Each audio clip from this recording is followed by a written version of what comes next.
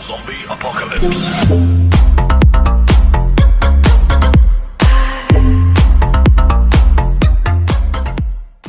What's up guys, here we are with the biggest challenge from the Cauldron locations, and this guy, once we manage to put him down, is supposed to give us the ability to override the biggest machines in this game. So how do we put it down? There are a few ways to kill Thunderjaw. Here you can surround him with many traps, which I'm gonna do as well, but I'm gonna place traps only on one side because I'm trying to take, let's say, half of his life, because crafting traps and placing them is gonna take too much time. Plus maybe you don't have so many resources to go around. So I've tried to kill this one using a different approach, and on the sides he has like two massive cannons, which we're gonna take them off with high explosion arrows, and we're gonna use those ones against him, and you will see that it's gonna go down very fast.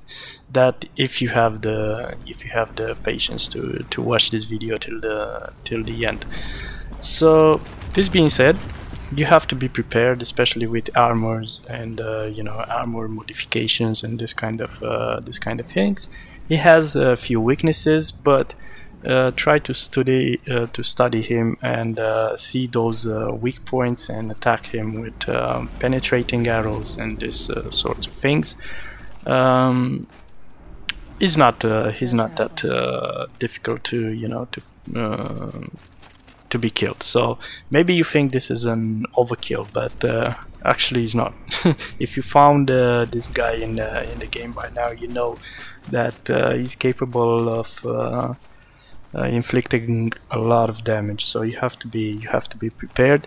There's no point in using the shock traps, to try to put him down with the electrical wires or this kind of things, because this guy is simply too big. So they will not have an effect on him, or is going to be very little. He's not going to stay in one place. So there you go. Those are the cannons on the sides that I'm trying to put them, and one is down, and you have the other one as well. Those ones you'll use them later, to hit him hard in very sensible points. So this is how you manage to go over this challenge. So thank you for watching, and see you in the next one. Take care.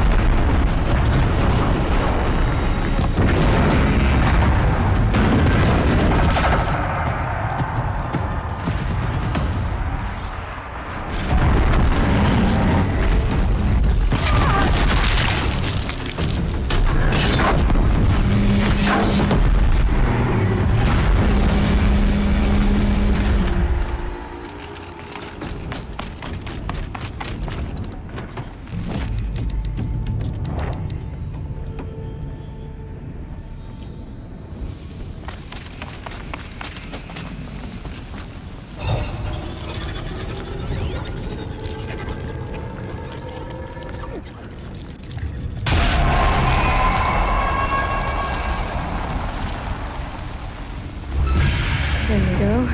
Information to help me override more machines.